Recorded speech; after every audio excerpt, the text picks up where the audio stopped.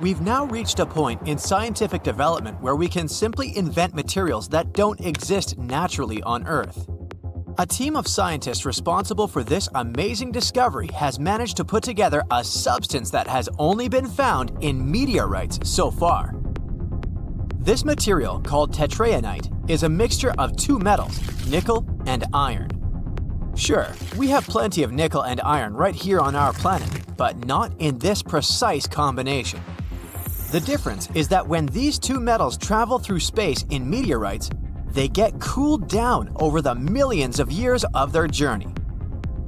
You may think of a meteorite in this case as a floating washing machine, only this one never stops working. It keeps spinning materials over and over again at a very low temperature. These conditions were responsible for creating tetraionite. But why is this material so important? It turns out that this unique substance is extremely useful for creating magnets. Not just any kind, high-end ones, also called permanent magnets.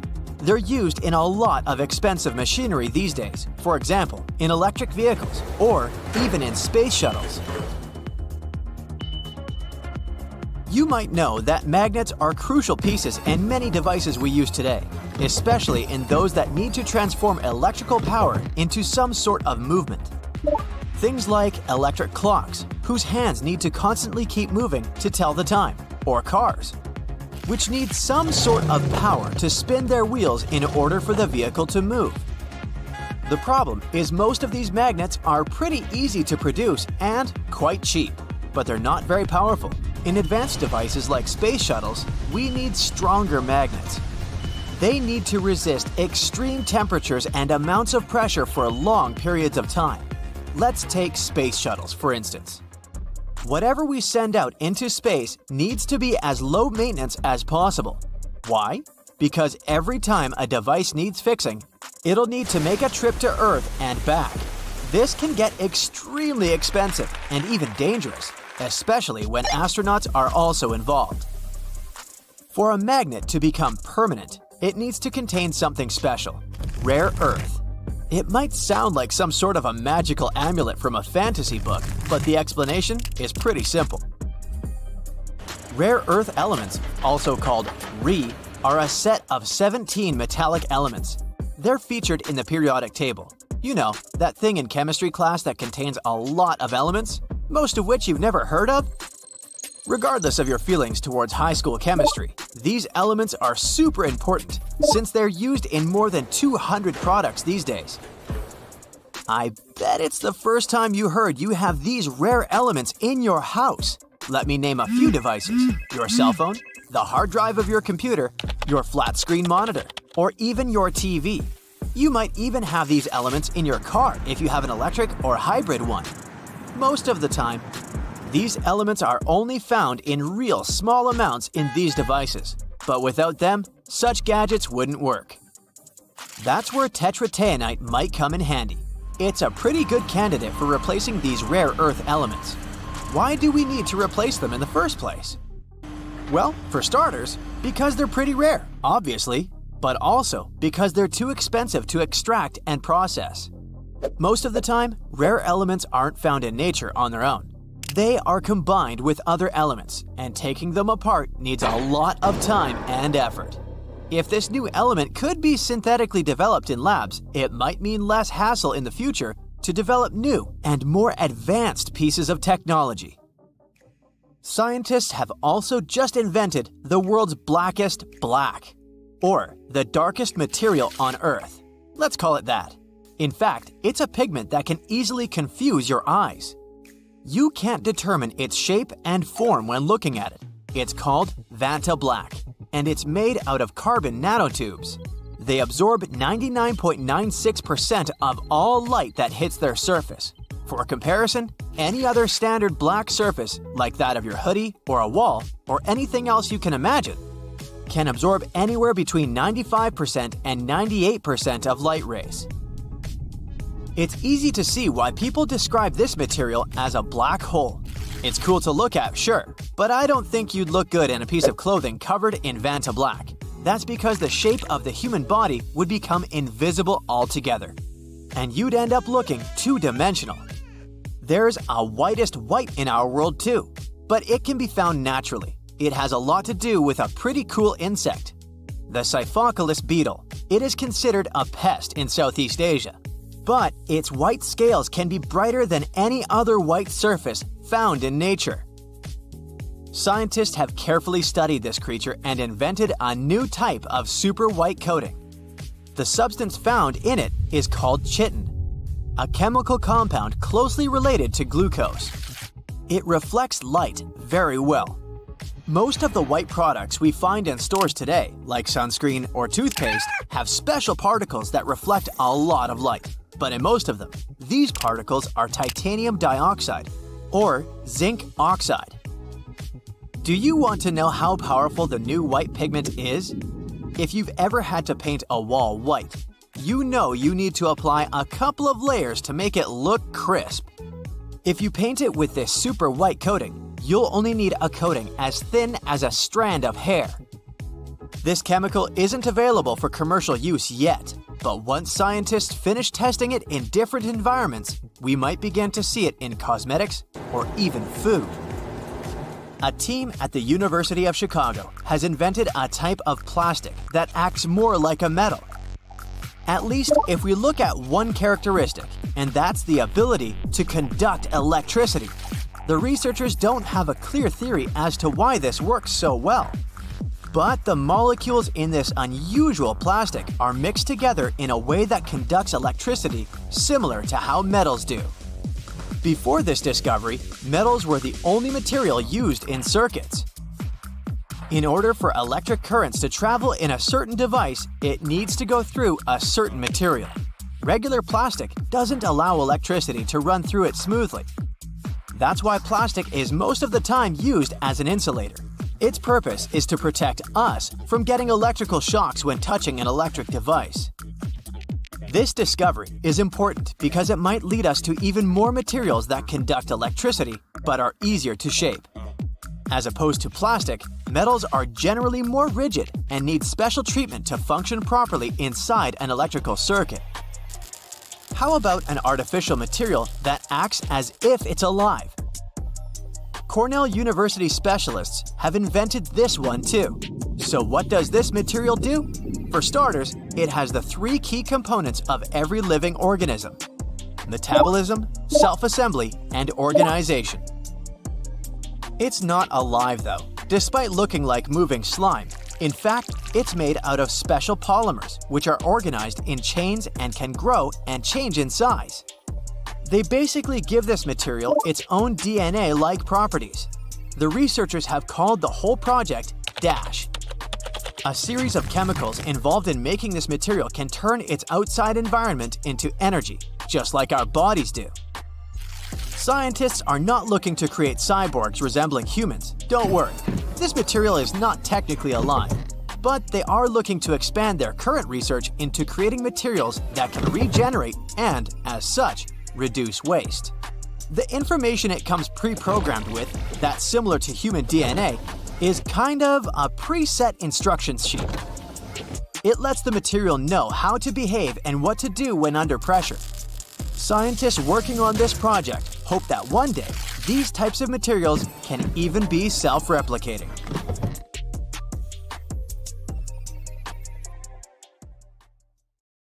Do you know that our planet has scars? One of them is located in North America. This scar can tell us many cool things about the history of Earth, but the most interesting thing is that it could change the appearance of our continents and break our world. But for some reason, this scar hasn't done it yet. And that's not even the most interesting part. The coolest thing about this scar is that it might hold a giant source of clean, cheap energy. So let's go to Kansas to find out what it is. So, 1.1 billion years ago, a giant rift formed in the crust of our planet on the territory of the modern U.S. Midwest. It's called Broken Heart. This giant crevice is filled with solidified magma, and from afar, it looks like a real scar. But how did it show up? Broken Heart was an ancient rift valley, a huge geological fault forming elongated hollows in the Earth's crust. It occurred because tectonic plates had moved apart. It's like the details of a jigsaw puzzle that suddenly started to separate. At that moment, thousands and even millions of tons of magma spilled out from the depths of our planet. That event looked like a real apocalypse, lasting about 100,000 years. But then it stopped, and scientists don't know why. If the rifting process had lasted longer, then most likely the continent of North America would look different today, or it wouldn't even exist at all. Right now, this fault looks like a giant horseshoe that stretches from Kansas north to Lake Superior and south to Michigan. But some studies indicate that the fault may be larger and extend even further south, and the width of the fault might equal the width of the Red Sea. After the rifting stopped, the entire valley got covered with hills and trees. The fault itself is covered with a thick layer of sedimentary rocks, so it's quite difficult to track. The most noticeable parts of the rift are in the Lake Superior area. Now everything looks calm and beautiful, but in the past, there were fountains and rivers of lava, earthquakes, a boiling pot on a planetary scale. All that remains of it are deposits of basalt, a dark, dense rock that forms from cooled lava. There was so much basalt that its weight pushed the valley deeper and deeper into the Earth's crust. Even when the eruptions and rifting stopped, the valley continued to sink because of the huge mass of the sediment. Then, massive sections of the Earth's crust on both sides of the valley began to contract, and the pieces of the puzzle slowly started to come together. This led to a large-scale ejection of volcanic material upward, and along with basalt, deposits of copper rock appeared in the valley. People mined this copper for about 8,000 years until the end of the 20th century. The copper mines were eventually shut down, but now it seems the industry is making a comeback. However, Broken Heart is not interesting to people just because of its copper reserves. It holds something more valuable and useful for our civilization. Scientists believe that this valley hides massive reserves of hydrogen, and this substance can help us switch to a cleaner, cheaper, and more efficient energy source. If hydrogen fuel becomes widely available, everyone will switch to it, leaving behind the costly, noisy, and polluting process of oil production. Now, I'll bet hydrogen is a remarkably familiar word to you. It doesn't sound like the discovery of the century, and people have been using it for a long time. On one hand, you're right, but not quite. 90% of the hydrogen produced by humans is used as a raw material for the chemical industry. Hydrogen is used to produce ammonia for fertilizers, methanol for fuel and solvents, and to purify crude oil.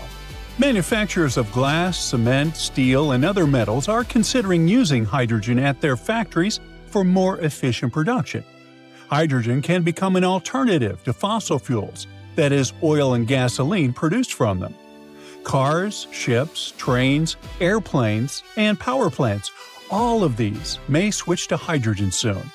In this case, production can become cheaper and better for nature, but this will work only if we find open sources of hydrogen.